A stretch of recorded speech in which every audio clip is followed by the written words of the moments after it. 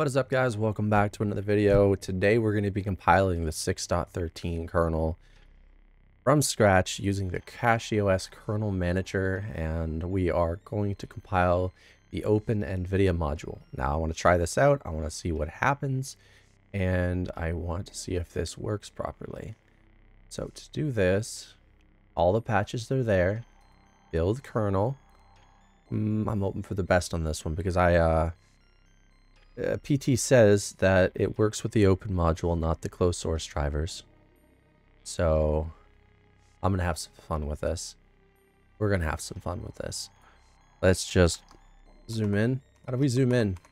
We're going to go like that to zoom in.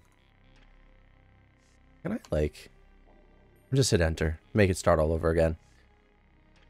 All right, so here it goes. It's now extracting everything with BSDR.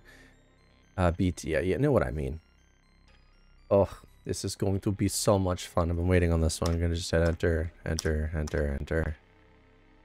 And we're going to just, boom, look at it go. Now, unless I'm told otherwise about it. Yeah. All right, there it goes. And it's time. Well, we're back, and it's finally finished. It asked me if I wanted to install the packages, and that's just what we're going to do. Okay, so I'm going to hit my password. I'm going to enter my password, and I'm going to hit yes for installation. And now it's going to do its thing. Oh, no. Oh, that's just vendor reset. I don't care about vendor reset. That's for AMD GPUs. I forgot that I needed to remove that, and I will be removing that very soon. Because my iGPU needs vendor reset for when I use it, and I don't want to use it. I don't want to touch it. I have my NVIDIA GPU, and that's what we're going to be using. Now, this is going to take a while, but with this, we get to keep our normal 6.12 auto FDO kernel, and with this, we get to use the 6.13 kernel as well. And it didn't remove anything out of the 6.12 kernel, forcing me to use, you know, the open drivers on both. So I get to use the open drivers on 6.13, and by the way, command failed to execute correctly but successfully because it worked. So on the 6.12 I use the closed source for testing. On 6.13 right now you can only use the open modules because they were patched to work on this. So I'm going to restart and we're going to see if this worked or not. Wish me luck. Okay, guys, we're back. And guess what? The 6.13 kernel is actually working and functioning with NVIDIA. Thanks to the Cachyos developers for putting the work into making that function. And we're using it right now. And I'd show you, but I'm currently in the middle of a game. All jokes aside, I can literally just do that. By the way, I do find this a bit creepy and uncanny valley, but it's also to the point where I can enjoy it at the same time. Don't know what it is, but yeah, there you go. Does this even show the kernel? It does. The Linux 6.13 RC1 Cachyos kernel, and there's my NVIDIA card. So that's pretty cool. I enjoy that. That makes me very, very happy.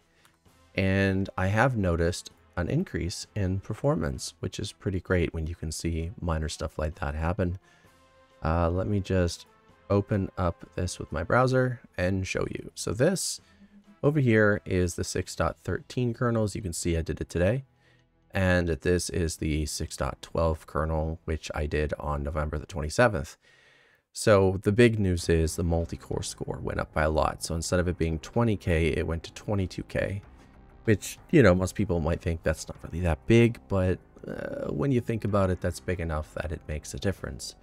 So I was very, very happy about that. And I mean, there's not much else I can say. I'm glad that this kernel is working and functioning. And I've been gaming with it, recording with it, doing other stuff with it, just trying to overall find out if there's anything wrong with it.